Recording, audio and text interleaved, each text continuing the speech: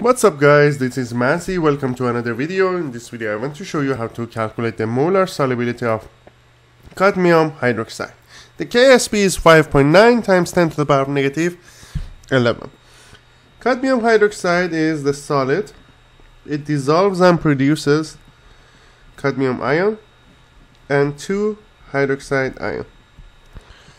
It's going to be X and 2X in here because the coefficient is X. So the amount is produced here is going to be double than cadmium. So KSP will be the concentration of cadmium ion times the concentration of hydroxide to the power of 2, which will be 5.9 times 10 to the power of negative 11 X 2X to the power of 2, which is going to be X times 4X squared, which is going to be 4X cubed. So 4X cubed equals to 5.9 times 10 to the power of negative 11. Then we can say X equals to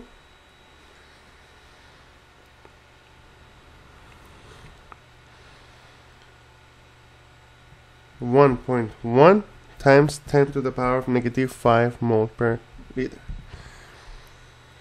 So that's going to be the solubility of cadmium hydroxide.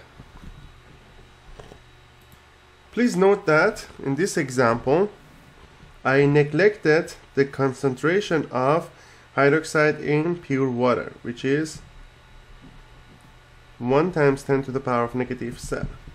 Basically, I neglect 1 times 10 to the power of negative 7 comparing to 2x. So in reality, the concentration of hydroxide is going to be 1 times 10 to the power of negative 7 plus 2x at equilibrium condition.